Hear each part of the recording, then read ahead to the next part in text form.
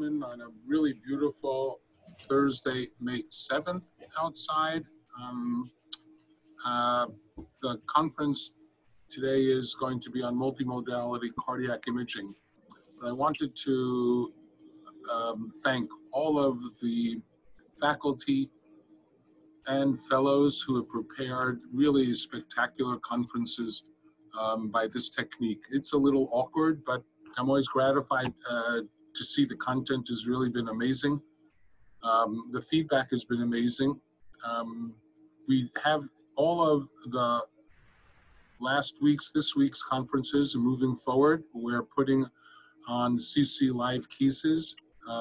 Kimberly Acosto and Dr. Sharma have provided a site. So those people who can't hear them live, they are recorded there. And I wanted to thank Dr. Stern and Anna Pina for helping with that technically. But these conferences really have been very well received. And again, it's amazing that people have been able to take time out of their otherwise hectic day to put the content together.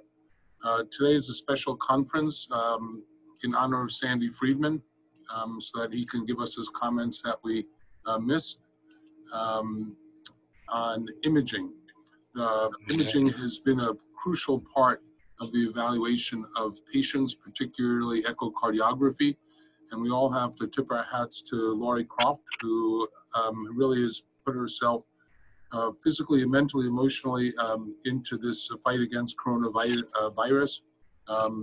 She and Gennaro Giustino are putting together a collection between the United States and Italy, over 300 echocardiograms, which I think is going to be a very important paper in letting us know what is the extent and severity of the troponin leak significance, what is the extent of ischemic injury and cardiac injury. I think it's going to be a very important paper in probably a week from today or so. I'm sorry, maybe 2 weeks from today. What we'll do is have people presenting some of the very fine research which is being done. I'm sorry for taking so much time, but today I'm really very looking forward to today's special conference on cardiac imaging. We'll probably do another session next week or the following week. And I want to introduce Lerakis and extend my thanks to him for organizing this and to making sure all of our imaging goes on as normal as possible in this difficult time. Stam? Yes, thank you, Dr. Goldman. Thank you, Dr. Goldman. Are you there? Yes. You have to unmute your microphone. Dr. Lerakis? Yes. Marty, he is unmuted. He is unmuted. I can hear him. Dr. Lerakis? Yes. I can hear him. Yes. Yes. Good morning. Thank you for joining us. And today we'll have a special conference. I would like to thank Dr. Goldman for giving us the opportunity to present. And I decided to give, to mix up things a little bit. Basically, I would like to have, we have a lot of presentations before. We would like to have the radiology perspective of imaging for COVID-19. And then we'll present 2 cases. Also, I decided to have people and fellows from other hospitals of the Mount Sinai health system to present so they can share their experience with COVID with all of us.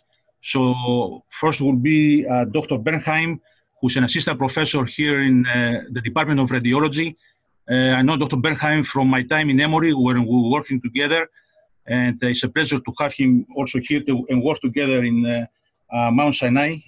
Dr. Bernheim is one of the first actually who described the findings of COVID on a CT chest imaging as well as in the X-ray. So it's a great pleasure to have him give us the first presentation of the morning.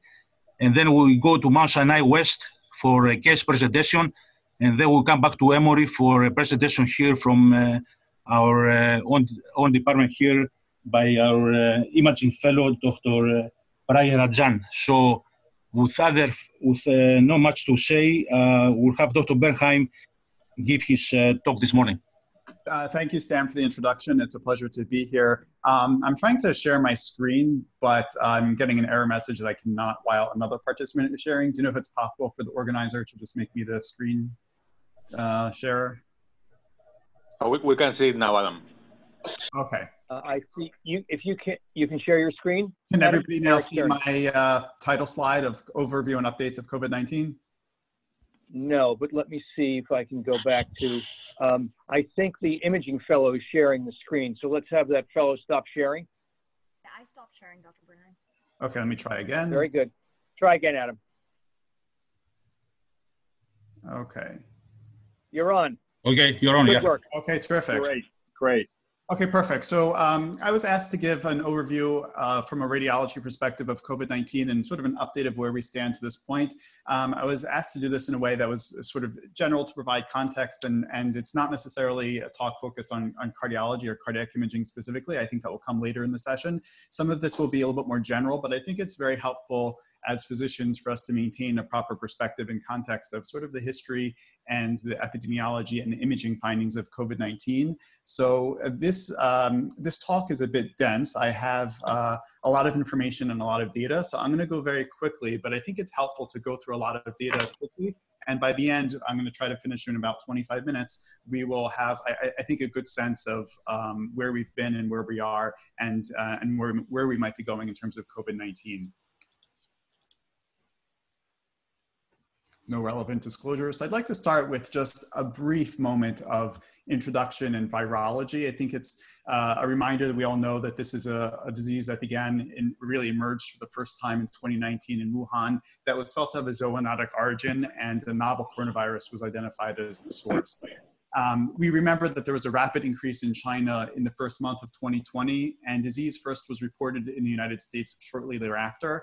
By January 30th of 2020, the WHO had declared a global health emergency. And recently, about a week ago, the United States caseload exceeded 1 million. And I think it's helpful to have a timeline, sort of a sense that this is all what we've lived through. But this is a disease that first emerged at the end of 2019. And by January 11th, China reported its first death. By the end of January, the WHO had declared a global health emergency. And the first cases in the United States started to appear shortly thereafter. It was really around mid-February, if we remember, when disease started to extend beyond China in significant numbers, that things started to change dramatically. Here in mid-February, stock markets were still all-time highs, global equity markets still making all new time highs. And then when you had significant number of cases here in February in Iran and Italy, that started to really the global scale of this pandemic started to really emerge, and we started to have deaths in the United States. The WHO declared a pandemic by March 11th, and the United States banned travel from Europe that same day. And here at this point, by mid-March, New York, as we know, certainly became an epicenter here in North America. By the end of March, about a third of humanity was under some form of lockdown. And at this point here in early May 2020, we have more than 3 million cases. Just one brief word on virology. The phylogeny here is the genus beta coronavirus, and it's about 96% identical to other bat coronavirus samples. This is a single strand positive sense RNA virus, which is important to note just because it means that the virus can mutate quickly, and it allows for episodic novel viruses to emerge.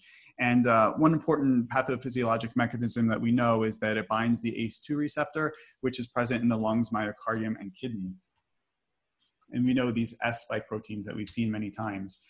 And the genome is large and encodes many proteins. And the reason this is important is because it makes the virus very adaptable, both in the environment and in hosts, and it can easily transmit from animals to humans. And at this point, we know transmission is human to human, primarily via respiratory droplets and close contact. There's a nice article in New England Journal that describes how long COVID-19 can live on common surfaces. And within air, it can live for up to about 3 hours, on cardboard for maybe about a day, and on plastic for a few days. There has been some data that shows that virus can live even longer. We know the case of the cruise ship, which was abandoned for 17 days, and upon going back, it was found to have significant amount of live virus after 17 days. So a lot of this is very variable depending on temperature and humidity. I think it's also important to have some sense of history to understand prior coronaviruses that have occurred in the past. So very briefly in 2 minutes, I just want to touch on that. This is the 7th coronavirus that's been known to infect humans. The first 4 cause upper respiratory infections. Then we had SARS earlier this century. MERS emerged a few years later after that. And now we have COVID-19. SARS, severe acute respiratory disease. The vector here is the masked palm civet. It began in November of 2012 in the Guangdong province of China. This is in southeast China near Hong Kong, more than 100 million people in this province. The number of cases in SARS rapidly increased, but by July 2003, the disease was completely gone, and there has never been another documented case of SARS since. This is a disease that has completely burned out. This is the masked palm civet, which was the vector in SARS. And here's just a graph showing how SARS quickly spread here in early 2003 and peaked in the spring, and then it burned out, and there's been never a case of SARS ever since. In contrast, MERS, which is the Middle East Respiratory Syndrome, is spread by the dromedary camel. That was the initial vector. It began in April 2012 in the Middle East and Saudi Arabia. This is the dromedary camel. And most cases were confined to the Middle East. There was a significant number of cases in South Korea that was all traced to one businessman who did travel to Kuwait and came back to South Korea. In the United States, there were only 2 cases, both also travel related. Unlike SARS, MERS has had episodic peaks, often in hospitals and families, and there are peaks up until today. This is a disease that has not burned out. Here you can see a sense of MERS, again, clustered primarily in the Middle East, and just a handful of cases in Western Europe, the United States, and that case in South Korea causing a spike there. And here's MERS. Again, this is a disease that has experienced episodic peaks throughout the years and continues to be sort of an ongoing episodic phenomenon that has not burned out. And I think it's helpful to contrast SARS, MERS, and COVID-19. So in terms of number of countries, COVID-19 at this point is in almost every country in the world. The number of infections in SARS was only about 8,000 with a mortality of nearly 10%. MERS actually had a very high mortality. Over a third of patients with MERS died. In terms of COVID-19, the number of infections at this point were up to over 3.7 million. This is data as of this morning from Johns Hopkins. The number of deaths globally is now at over 264,000. And again, SARS burned out with never a case since 2003. MERS has had intermittent outbreaks, and COVID-19 is an ongoing process, as we know. I want to briefly touch on some of the epidemiology before then diving into the imaging.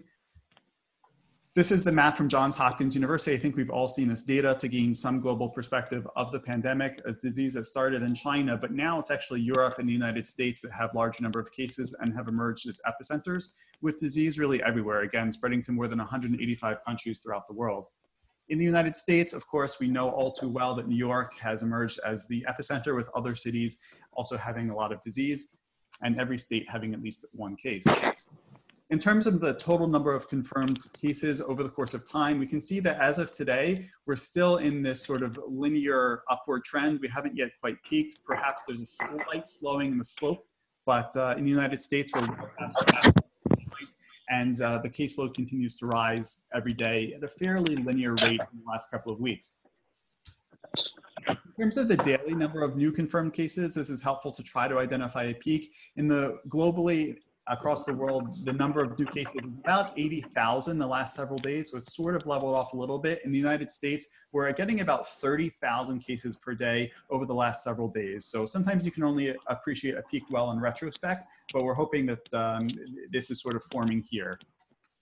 In terms of the total number of deaths, similarly, we're still in an upward trend, both globally and in the United States, with a perhaps slight slowing of the slope.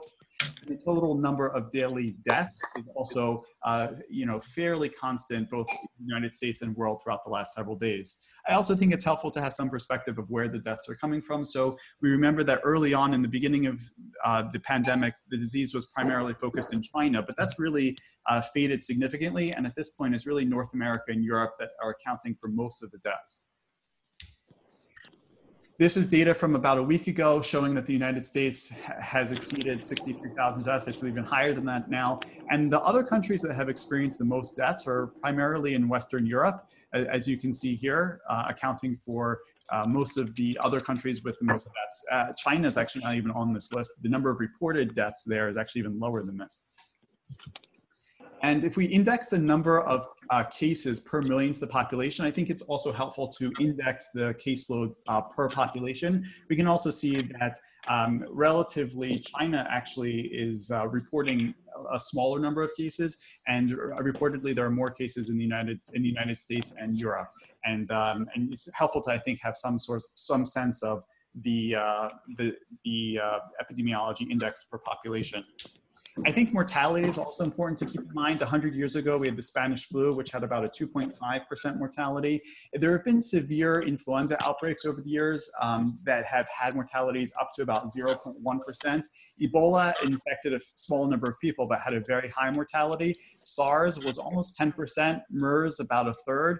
And mortality here in COVID-19 is really unknown. It's been described as between 1.4 and 3.5%. Some people feel this is actually much lower. The unknown here is the denominator of how many people are really infected, which is something we really don't know that well. So if that number is higher, the mortality may actually be a little bit lower than this. But it's also helpful to have some context of the number of deaths caused by previous infections in our history. So smallpox is by far number one. Actually, more than 300 million people have died of smallpox just since 1900. It's incredible.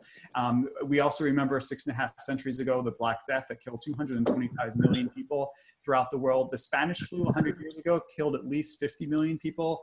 And then several flu epidemics in the past 100 years have also killed about 1 million people each. Swine flu, which we remember from a decade ago, killed somewhere between 150 and 575,000 people. And COVID, this data is a little bit old here for COVID, so it's now more in line with swine flu, sort of in this range here. In contrast, MERS and SARS, the other coronaviruses, both much lower on this list with less than 1,000 deaths each. Also, we know that there is a mortality rate distinction based on patient age. It's really the patients that are older that have a much higher mortality. We know patients that are younger have a very low mortality compared to older patients. That's something that's been borne out across different countries in different continents, from Korea to Spain to Italy. We see this trend in increasing mortality with increasing age, which is very consistent across many countries. We also know that more men die from COVID-19 than women. About 2/3 of deaths of COVID-19 are occurring in men. And we can see that across many countries. It's pretty consistent. Finally, we know that patients who have underlying predisposing conditions also have an increased mortality. Cardiovascular disease has a strong association with an increased mortality in COVID-19, diabetes as well. If the patient has no underlying health condition, the mortality is much lower. And I think this is a helpful chart to demonstrate how certain conditions correlate with the risk of hospitalization and ICU admission. And I just want to point out 3 things on this particular chart, which is chronic renal disease, cardiovascular disease, and diabetes. These are really the 3 conditions that predispose significantly to increased risk of hospitalization and ICU admission. Finally, a lot of people are asking me how this compares to the seasonal influenza epidemics. And I would just point out that all comers, all ages, the mortality in influenza is about 0.1% perhaps. It's about 10 to 25 times higher for COVID-19. And that's something that's similar across all age groups as well. Also, one thing I have to note about the epidemiology is this R0 value, just because it's so important in describing epidemics. It describes the number of new infections in a naive population. So influenza has an R0 of about 1.3, but one of the challenges that's made COVID-19 so difficult is the R0 is about 2.2, meaning the average infected patient infects 2.2 other people. And the reason this is key is because the number of infections will continue to increase as long as that R0 value is above 1. Finally, at Mount Sinai Hospital, we know all too well during the peak a few weeks ago that we had almost 2,000 confirmed inpatients at one time throughout the Mount Sinai Hospital system, including 452 patients in our ICUs. And then just one projection of the future, looking at the epidemiology of what might be to come. This is the famous model by the IHME, Chris Murray out of Seattle, who it's been revised many times, but the latest model as of today is projecting that over the course of the summer, we may reach about 134,000 deaths. That is the current projection in the United States. I want to take 1 minute to talk about clinical before taking the last 10 to discuss imaging. So we know that it's the positive PCR test that really hinges, diagnosis really hinges on that positive test. It's highly specific, but the sensitivity is very variable. Here at Mount Sinai, I think the PCR tests we're using have a sensitivity of approximately 70%. So that is a relatively high false negative rate for the swabs. And also this is a disease that has an incubation period of a median of 5 days, but can be long as 2 weeks. And patients are particularly infectious and contagious early in the disease course, which I think is important to keep in mind. This is good data from an article in New England Journal of Medicine that describes that the viral load is much higher in patients early on in disease course. So patients are more contagious and more infectious and have higher viral loads early on in disease time course. We know about the laboratory findings. I won't take time with this. We know about the anemia and other laboratory findings that are helpful to keep in mind. We all know we are all familiar with the symptoms: fever, cough, and dyspnea. Also, I just want to point that GI symptoms are important. There are some patients that present with only GI symptoms: abdominal pain, nausea, vomiting, diarrhea, and may have no respiratory complaints. In addition, anosmia and hyposmia, loss of taste or smell or taste, are also important to keep in mind. This is actually not that uncommon, and sometimes patients who have otherwise no symptoms may have only anosmia, loss of smell. So that's something that is good to keep in mind with patients. Again, fever being the most common thing, but we shouldn't forget about some of these other things, including the abdominal symptoms that happen at a lower percentage of the time. And one chart that I think is helpful, a lot of people are wondering about the difference between COVID-19 and the common cold and influenza, and now that we're in the spring, allergies. There's a lot of overlap between these non-specific symptoms, so this chart can help educate between these things. So for example, I'll note that shortness of breath is extremely common in COVID-19, but it's actually incredibly rare with the common cold and the flu. So that can be one feature that can distinguish. In addition, there are other things that are helpful. For example, sneezing really does not happen in COVID-19. So that's actually something that's important to know. Now that allergy season is on the upsurge, it's a helpful distinguishing factor between those. Finally, we know that patients who are infected with COVID-19 usually have mild disease. About 80% of patients have mild symptoms, and so only a smaller percentage that have severe symptoms or are critical. This chart on the right is data from China that shows a similar theme where of all the cases, most of them are mild, a smaller percentage of them are severe, and an even smaller percentage result in death. And in terms of identifying the severity, this is the algorithm that I think we're all familiar with at Mount Sinai, and distinguishing patients and categorizing them as mild, moderate, or severe, or with endocrine damage, or with the cytokine release syndrome.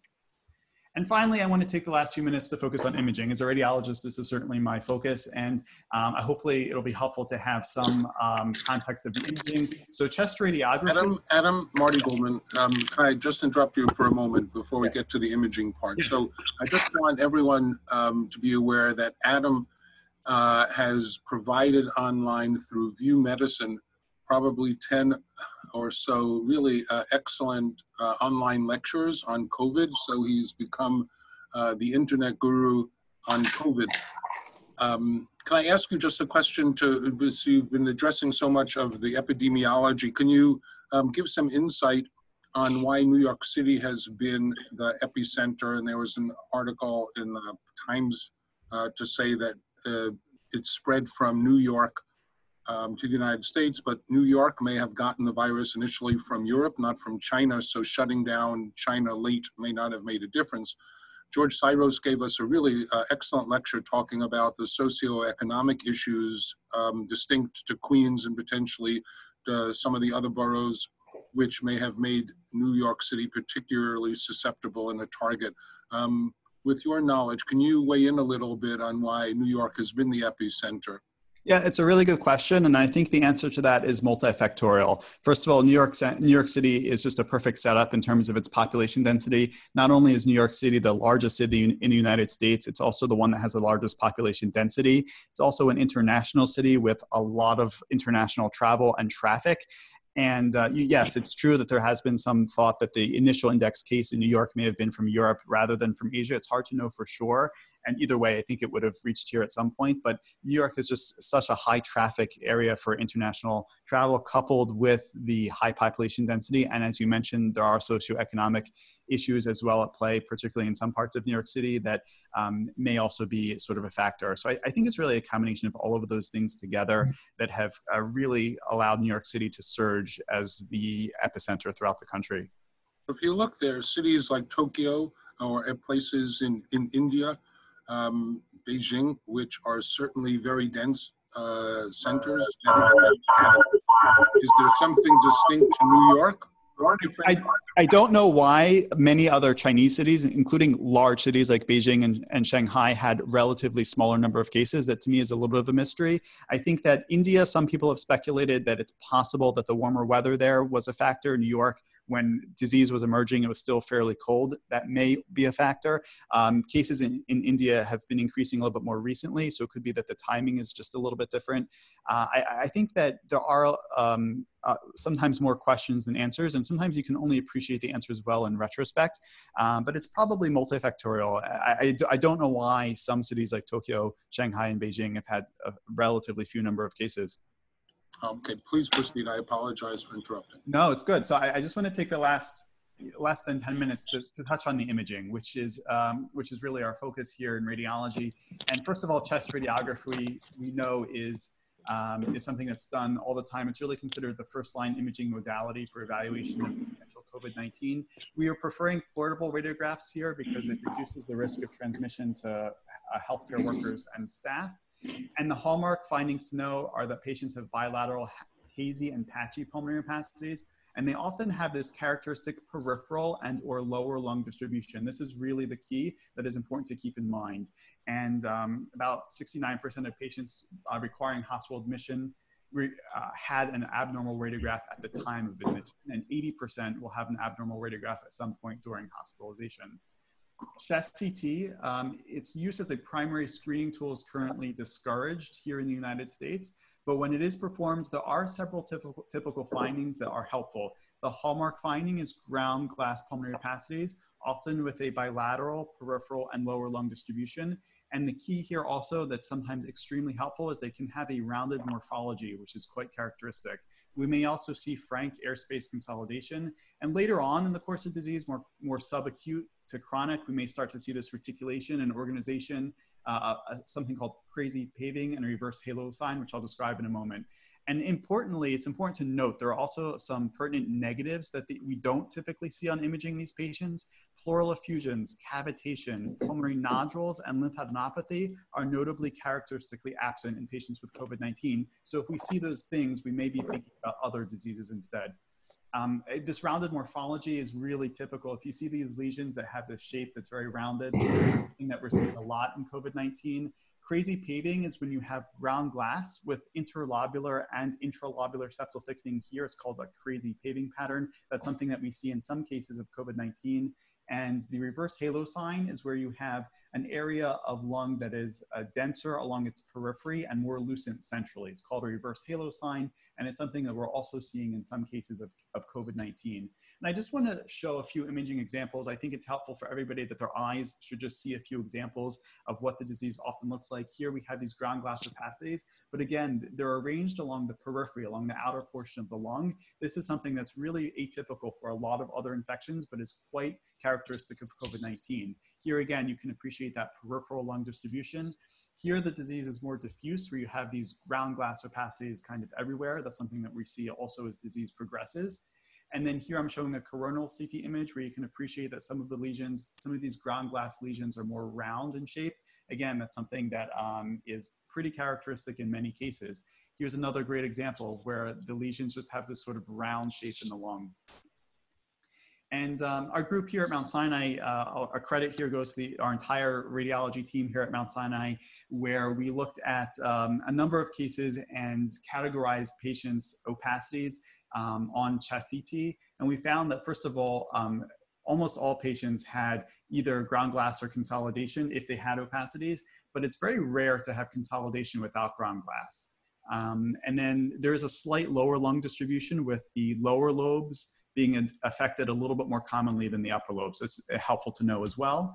And I just want to point out here that, again, pulmonary nodules, pleural effusions, and lymphadenopathy were really absent in pretty much all of the cases that we examined, which is helpful to keep in mind as well. And this chart has a lot of information. I just want to highlight a couple of key take-home points from it, which is that we were able to correlate the patient's chest CT from the time of symptom onset. And we categorized patients in 3 groups, either early, intermediate, or late. A patient was considered early if they had their chest CT within 2 days of symptom onset, intermediate if their initial chest CT was between 3 and 5 days of symptom onset, and later if it was after 6 days. And this is a dense chart. The interested listener can go to an article in Radiology to see more, but I just want to highlight a few things. First of all, patients who sometimes had a negative scan if they were imaged early, 56% of patients that were imaged within 2 days of symptom onset with CT had a negative CT. So that's important to know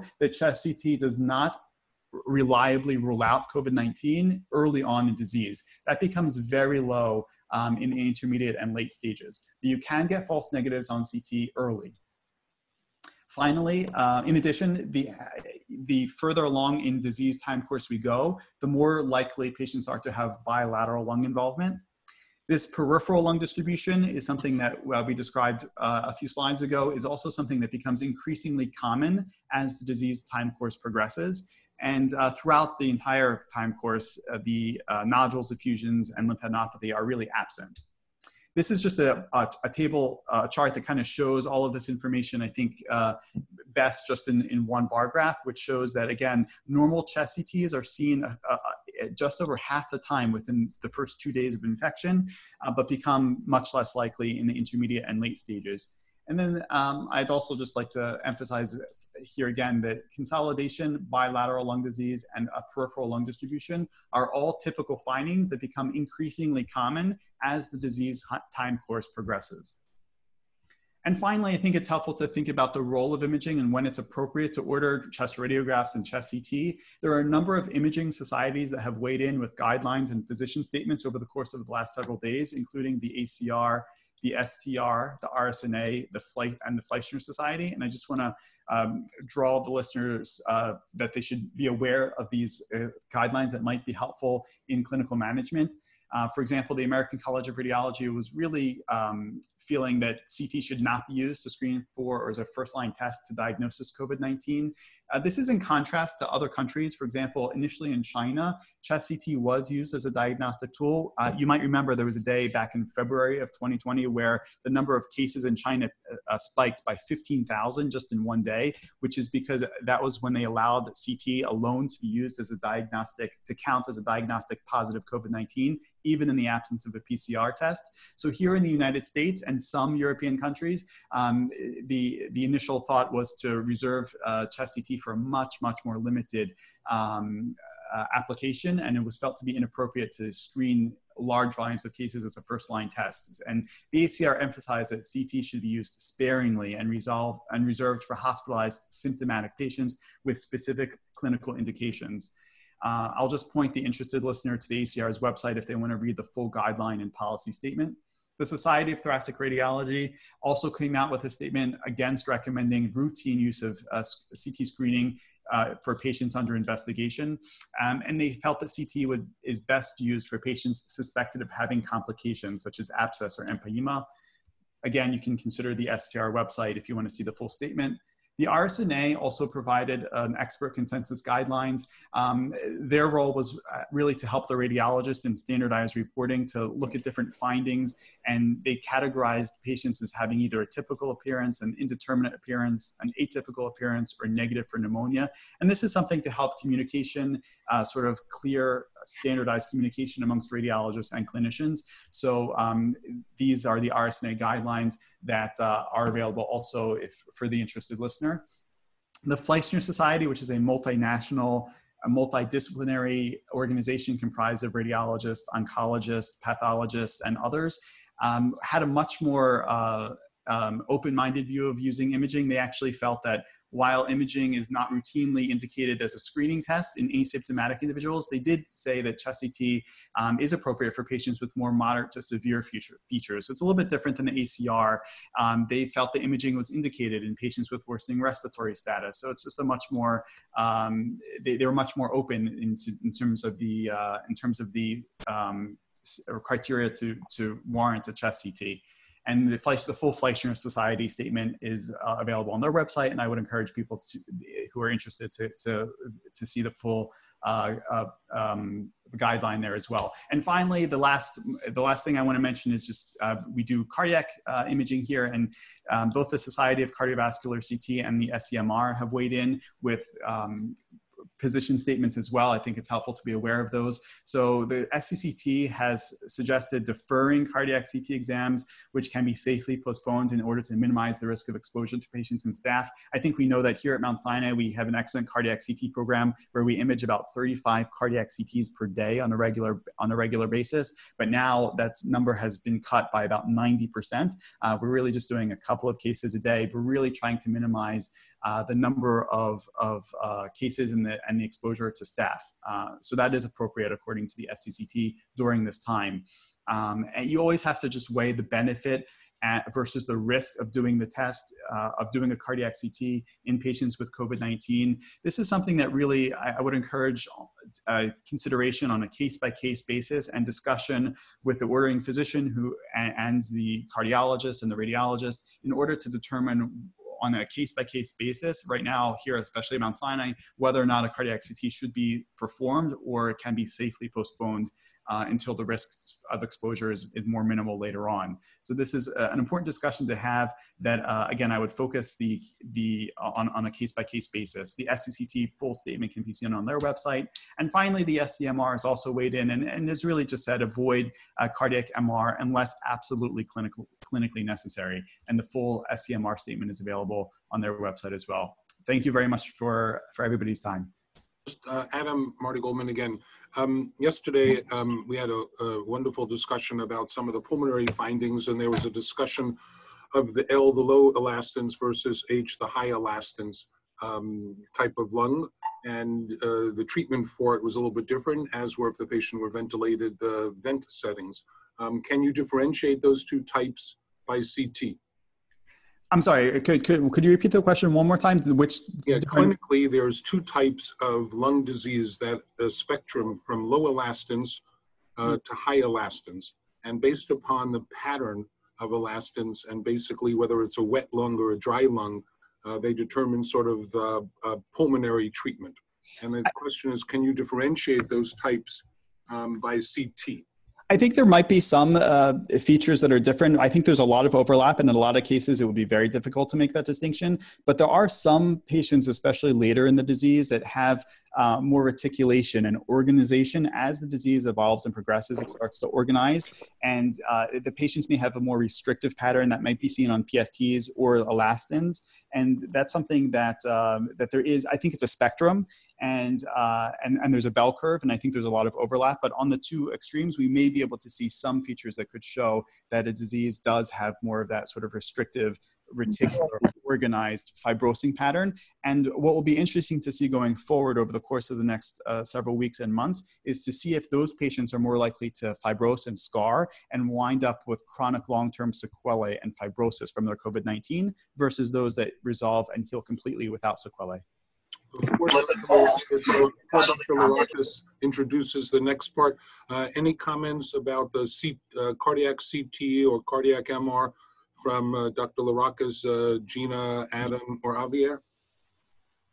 Yeah, I think that was an excellent overview by Dr. Bernheim, and I think for the interest of the time, we'll move to the case. So then. Next case will be presented by Dr. Tamala, and who is the fellow in Mount Sinai West with Dr. Kukar as her mentor. So thank you very much, Adam, for this excellent presentation. Thank you. So Dr. Kukar and Dr. Tamala. Please If you look at the bottom, look at share the screen. Can you share the screen, Dr. Tamala? She did. Yes. Good morning, everyone. Thank you so much for joining the conference. Today, we're going to discuss an interesting case that we have in our hospital. So the case starts with a 62-year-old male comes to the ED complaining of chest tightness. He describes the chest tightness as substernal, radiating, worsening with exertion for the past 1 day. His associated symptoms have been shortness of breath on exertion and palpitations for the last 3 days. And he denied any fevers, loss of smell, taste, or abdominal symptoms. He had excellent exercise tolerance until his symptoms started. The vital signs in the ED were significant for tachycardia of 130 beats per minute, otherwise afebrile with pulse ox of 98% on room air, blood pressure of 136/70. A brief about his past history, which is significant for hypertension and hyperlipidemia. Contact, his wife had recently been admitted and was diagnosed with COVID-19 pneumonia and was treated for severe acute respiratory syndrome. Social history, non-smoker, non-alcoholic, denied any recreational drugs. He uses amlodipine, losartan, and atorvastatin at home. Physical exam in the ED was pretty much benign, except for him being tachycardic. So investigation, the lab tests that were done in the ED were actually pretty much within normal limits, except for elevated transaminases, like we see on the screen, increased ALT and AST. D-dimer was 0.46. His initial troponin I was 0.3, and the one repeated after 4 hours was elevated to 1. His lipid panel had elevated LDL and elevated triglycerides, and COVID-19 PCR was sent at that time. His initial EKG on the presentation, which was done, showed sinus tachycardia with mild to minimal ST depressions and anterolateral leads. At this time, keeping a 62-year-old guy who comes in with chest tightness with past history of hypertension, hyperlipidemia, and the COVID-19 pandemic era, these were the differentials that comes to our mind. COVID pneumonia, PE, acute coronary syndrome, or myocarditis. So imaging was done in the ED for ruling out PE because of the process of having thromboembolic disease associated with COVID-19 in a patient who presents with shortness of breath on exertion. So however, CT chest was negative for pulmonary embolism. The CT shows peripheral ground glass opacity suggestive of COVID-19 pneumonia, like the arrow marks are pointing on the screen. The CT was not gated for coronary angiogram. However, we could see severe proximal LAD calcification. So the clinical course, patient was admitted on the floor, was treated as NSTEMI with heparin drip and 12 antiplatelets with aspirin and Brilinta. The subsequent labs came back by the time COVID-19 PCR was detected. His stroke peaked at 2.8. He had elevated ferritin and LDH. However, his ESR, CRP, interleukin, and fibrinogen were within normal limits. So with this 62-year-old guy presenting with chest tightness, elevated cardiac biomarker, what would we do next? This was the EKG that was done next day when the patient was chest pain free, which shows normal sinus rhythm, PAC, and the minimal ST depressions normalized. So this was a thought process. How do we proceed further in this COVID-19 pandemic era? The patient who comes in with chest pain has elevated cardiac biomarkers. Should the patient be taken to the cath lab? However, the risk of this patient being exposed to the staph is too high. Should we just medical management? Or what would the imaging modalities we should do to actually help us guide in the further management of this case? So the choice of imaging modality and the thought process that we had, that we did in this patient was echocardiogram. If it was not a COVID-19 pandemic era, echocardiogram is, however, the standard of care that we usually do in such patients to check for their EF and wall motion abnormalities that would guide us in the further management of this patient. However, there is significant increased exposure to the sonographer because of the time it takes to acquire the images, and the mechanism of troponin elevation may not be elucidated with the echocardiogram. Cardiac MR was chosen as the imaging modality of choice because of the thought minimal exposure to the technologist. There's PPE available, and the protocol have been very well defined to prevent the exposure. And gold standard for LVEF, and it can detect subtle wall motion abnormalities, like it happened in our case, which we'll see further. It also indicates whether the troponin elevation was and which will actually help in guiding and answering a few questions on the patient management. So cardiac MR was done in our patient, and these are the CENI images of the CMR. On the left, we see a two-chamber image of the CMR that shows a subtle mid-anterior wall motion abnormality. In the middle, we see a short axis of the CMR at the level. How have you been? It shows a point and also a subtle mid-anterior wall motion abnormality. On the right, we see the short axis at the basal ventricular level, which shows a normal anterior wall motion. This is cool. Other images of the cardiac MR. This is Here, a cool part. that there's a delayed image showing a delayed subendocardial enhancement of the wall. The short axis view, a delayed subendocardial enhancement of the anterior wall involving less than 50% of the wall, a T2 sequence that shows myocardial edema of the anterior wall. So the findings of the MR of delayed subendocardial enhancement with the subtle mid-anterior wall motion abnormality suggests recent infarct. So from the imaging findings and his elevated cardiac biomarkers in the presentation of the patient was treated with a regimen of aspirin, Brilinta, atorvastatin, and metoprolol. His EKG had no subsequent changes. His troponin downtrended, and he remained chest pain-free during his hospital course. Interventional cardiology was consulted, and the decision was made to pursue angiography as an outpatient, given his COVID-19 positive status and his stable clinical course. So from this case, we just briefly want to bring up the discussion of the choice of imaging modality that we use in our patients, especially who have elevated cardiac biomarkers within normal limits, inflammatory markers, and how would we proceed further. But before that, I just want to briefly bring up the lessons that we learned about pathophysiology of myocardial injury in COVID-19. So some of the lessons that we learned from Wuhan, there are a few reports that came out that suggested that among the people who died from COVID-19, 11.8% of patients without underlying cardiovascular disease had substantial heart damage with an eye or cardiac arrest during hospitalization. Another report of 138 COVID-19 patients, the levels of cardiac biomarkers of myocardial injury were higher in patients who were treated in ICUs compared to the ones who were not. So these lessons just tell us that myocardial injury in COVID-19 patients is not uncommon. Similar results were actually found from the data in our own health system. A comprehensive analysis that was done by Dr. Lala and Dr. Fuster and Mount Sinai team, which was beautifully represented in this graphical representation.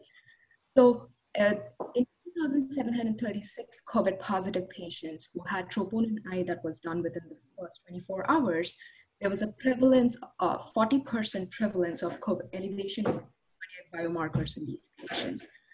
Left bottom, we see a graph that shows that the cardiac biomarkers were elevated in patients who had history of cardiovascular disease compared to the patients who did not have any history of cardiovascular disease. On the right, we see that patients who had elevated cardiac biomarkers had higher mortality compared to the patients who had normal cardiac biomarkers, that is the red. And also the paper very beautifully describes about the mechanism of the myocardial injury that can happen in COVID-19 patients. It could be inflammation, microthrombi, acute coronary syndrome, direct viral invasion, or supply versus demand imbalance. In this case series and the study, it was seen that most of the patients had elevated cardiac biomarkers, and that could be from inflammation or supply versus demand imbalance. This is another pictographical representation from European Society of Cardiology that tells us about the proposed mechanisms of the myocardial injury that can happen in COVID-19 patients. In COVID-19, because of the inflammation, there's a cytokine storm that can happen, leading to elevated cardiac biomarkers that could cause myocarditis or myocardial dysfunction, leading to symptoms of heart failure or arrhythmias. Or they could be some endothelial dysfunction causing microvascular endothelial dysfunction or macrovascular, leading to acute coronary syndrome, or these inflammatory biomarkers can cause plaque instability causing rupture, leading to ACS. So the same thing in a brief representation of what could be the possible mechanisms of the myocardial injury. Actually, we know that acute plaque or demand ischemia is possible in patients who have acute viral or bacterial illness. And these are the two NEJM articles that actually beautifully explain the mechanism that can happen. The top of the picture shows the type 1 MI that happens because of the increased procoagulants and activated platelets secondary to the inflammation that happens, leading to acute plaque rupture. The bottom of the image tells us that the inflammation leads to the increase in the inflammatory response in the body that causes the demand and need supply. Last but not the least, another proposed mechanism that has been lately very interesting finding is the direct myocardial toxicity that happens in COVID-19 patients due to the ACE2 receptors involvement. The ACE2 is widely expressed not only in the lungs, but also in the cardiovascular system. In addition, the ACE2 has been identified as a functional receptor for coronaviruses, including SARS-CoV-2. ACE2 related signaling pathways might have a role in the direct myocardial toxicity. Last is a proposed mechanism that's lately been discussed a lot about the possible thrombosis of the vessels that happen due to the inflammation in these patients. This was a review article that came out from Columbia last week, which says that the increased inflammatory response leads to lymphopenia and elevated inflammatory cytokines like CRP, increased IL-6, could cause hemostatic abnormalities like pulmonary microthrombi, intravascular coagulopathy, or increase in cardiac biomarkers, leading to increased D-dimers, increased fibrin degradation products, or thrombocytopenia. And the clinical outcomes that can happen can be in the form of a venous thromboembolism or myocardial infarction, or a disseminated intravascular coagulation. So having all these pathophysiology mechanisms in our mind, can we bring all what we learned into our patient and see and answer some questions? What type of myocardial injury occurred in our patient?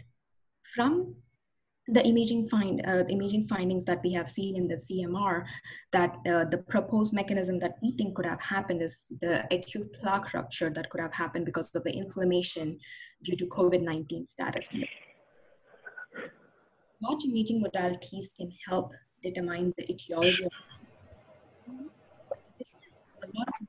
Can you talk louder on the microphone, please? Please. What are the imaging modalities that can help determine the etiology of myocardial injury? There are a lot of imaging modalities like echocardiogram, cardiac CT, cardiac MR that are available and which have their own risks and benefit that help us in knowing the etiology of the troponin elevation or the elevated cardiac biomarkers that can help. But however, there are advantages and disadvantages to each modality in the COVID-19 pandemic era. What medical therapy is appropriate? We have a lot of discussion that's coming up about the use of anticoagulants in COVID-19 patients because of the acute inflammatory status that they develop. However, in our patient, we had only elevated cardiac biomarkers and the inflammatory markers were within normal limits, and the patient was just treated for NSTEMI with heparin antiplatelets. Thank you. Thank you, Dr. Kamala. That was excellent. Can we go back to the MR imaging, and can I ask Stam or some of the other experts on the line, can you differentiate whether that's focal myocarditis or if that's microvessel injury or macro? It certainly doesn't look like transmural. So can you differentiate based upon this imaging, is this focal myocarditis or is this an ischemic injury or the combination? Yeah, I can take that. I think you know, it's a classic subendocardial infarct because you know, usually myocarditis most of the time causes intramyocardial hyperenhancement, but this is classic for subendocardial infarct, and actually is not transmural. It's almost 50%, because I don't know if the image maybe is not shown well, but it's almost 50% white, as you can see, which is the dead myocardium, and 50% on top of that is the alive myocardium. So, and also you can see that also on the short axis view on the middle. And then I think what is very important in this case is the T2 weight image, you know, because that shows edema. So that means that the myocardial infarction is acute, like something happened recently, you know, that day or the day before. And that's very important because otherwise, without having the T2 weight image, you will not be able to tell if it's, because this can be an old infarct. The patient could have an infarct in the past and show a subendocardial infarct. But having the T2 weight image, I think, is gives it that is something that happened very recently. And that's, I think, the importance of this case. And I will ask Javier if he has any comments about this. No, I fully agree. I mean, what this is showing you is that this is an ischemic injury. It doesn't tell you whether it's because of a plaque rupture or it could be maybe like an embolism in the coronary arteries or vasospasm or anything like that. So it doesn't tell you that, but it doesn't go with myocarditis. Yeah. Can I ask you then, if you did this imaging test and you were looking to differentiate between whether this was coronary disease or myocarditis, why didn't you pursue coronary intervention at this point or at an earlier point if it was high in your differential? Because salvaging myocardium is obviously first and foremost, and it's going to be most effective if done early. Here we did 2 complex imaging tests, but not doing cardiac catheterization. I can answer that, Dr. Goldman. It's Nina Kukar. So basically, this patient, we actually spoke to interventional, and I know they're changing the guidelines with what we do at Sinai. But given the patient was COVID positive and clinically stable, he remained hemodynamically and electrically stable throughout his course. So even with this, the decision was made to delay angiography. With regards to, you know, and Sri brought up a beautiful point at the end of this that, you know, with the thrombosis and the thromboembolus, as Javier also said, we don't really know if this was acute plaque rupture or thrombosis. You know, but I think with the low inflammatory markers and knowing that he probably had a recent acute myocardial infarction, that guided our decision to continue him on DAPT therapy versus putting him on a NOAC. And so that was what was kind of interesting about the management in this case. Dr. Sharma, do you want to comment, or Dr. Kinney, about individualizing and personalizing the decision to intervene on patients? Dr. Sharma? No. So, Dr. Lerakis, do you want to postpone? I know you have at least another case. We could do it on another day rather than starting. Yes, I think for the interest of time, and everybody most likely has a lot of things to do, maybe we can postpone and do the next case with some other cases on the next time. I want to ask if Gina, Dr. LaRocca, has anything to say about the case, and Dr. I don't know if she's in the line. Yeah, I'm here. Thanks, Dr. Lerakis. Sure. No, excellent case, great presentation. I think that the only comment that I'll make, it goes along with the publications that have been out in the last week, that we're not seeing a lot of inflammatory myocarditis. We're just not seeing it. It's just, whoever we've imaged so far hasn't been fluid myocarditis in these COVID patients. So that goes along with what's been published and what we've been mentioning all week with with Dr. Sharma and so forth. So what we thought might have initially been an inflammatory storm of the myocardium, that doesn't seem to be the case, at least right now on cardiac MRI. Thank you, Gina. It's Steve Lau. I had a quick comment. A very nice case. I think what's interesting is, as everyone has already said, the subendocardial does, I think, suggest a ischemic etiology. But it's also kind of weird that it's just mid-anterior as opposed to, the extent of the LAD distribution typically involving the apex and the apical anterior. So just an interesting observation from my perspective. Yeah, that's a great point, Steve. Also, Dr. Jacobi, any comment, or if you're on the line? No, Stam, thanks. Great presentations. And Dr. Bernheim, any comment? So I think. Can I just ask you to go through, maybe ask each section head, what's the current policy as we're opening up as far as imaging electively and emergently in inpatients? So what's our policy with echo, nuclear, CTMR as we expand imaging for acute? So just to inform everyone of what the current policy is. Yes, Doctor, I can say about everything, but better, Dr. La Roca, Gina, can you say about CMR and CT? Yes, as far as the policy now, yeah. we are doing a soft rollout, quote unquote, with Dr. Sweeney, obviously, in GP1 Center. And our goal right now is to start doing 25% of our CT imaging, which somewhere between 5 and 7 a day. And we're just being very precautious. We have to start seeing our patients again who have cardiovascular risk factors. We just have to make sure that they're not a high risk, either exposed COVID or have symptoms. And we are trying to call them before and get an idea of screening prior to be scanned. But again, we're doing about 5 to 7 CTs a day and about 2 to 3 cardiac MRIs. We have a list of patients that we have had to cancel since March 13th. And we're calling the attending physicians to see what the level of necessity is. And if it's high, those are the patients that will be scanned first. And what about PPE, Gina, PPE for the staff?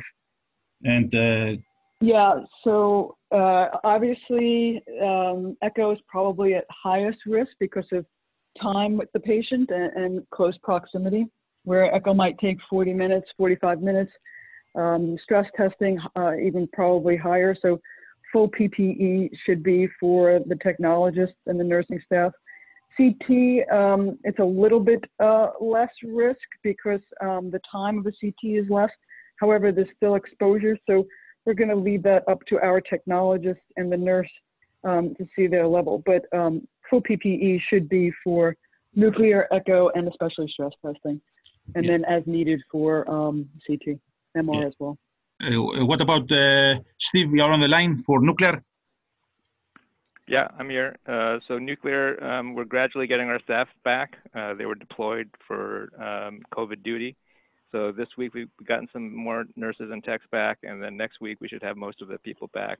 We are open and scanning patients.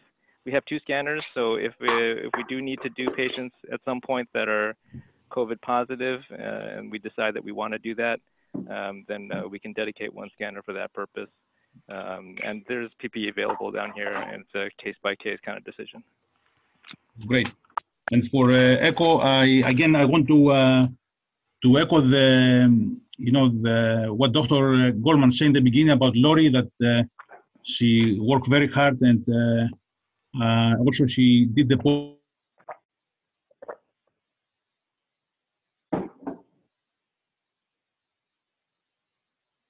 Sam, we lost you.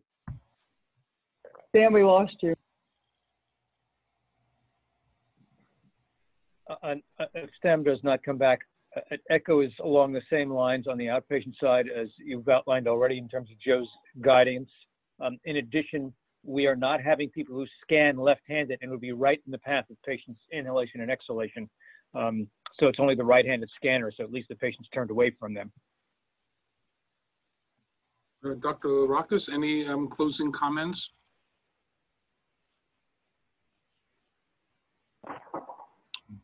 Dr. Lerakis? I think he was disconnected. I just texted him. I'm not sure if he can sign. Okay. Just again, want to thank everyone for their participation. Dr. Bernheim, thank you so much for the overview. Many of his talks are available on a site called ViewMedi. This talk will be up on Dr. Sharma's site, CC Live Cases. Thank you very much, Dr. Sharma, for that. Everyone have a great day. Tomorrow is heart failure team will be presenting cases, Dr. Pinney, Dr. Lala, Dr. Mancini, Dr. Moss, Dr. Mitter, etc. Thank you very much. Have a great day.